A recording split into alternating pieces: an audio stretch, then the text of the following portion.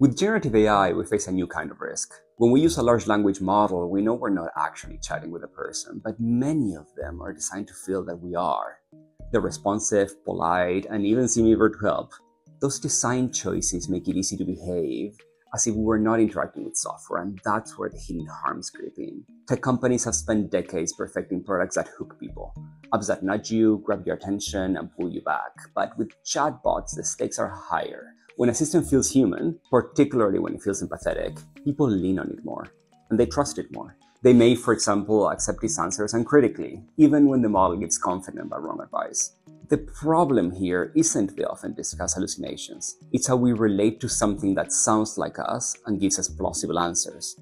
This creates a responsibility for AI design.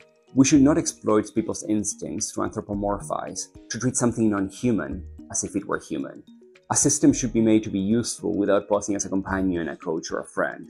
So choices about a system's tone, settings, and safety measures really matter.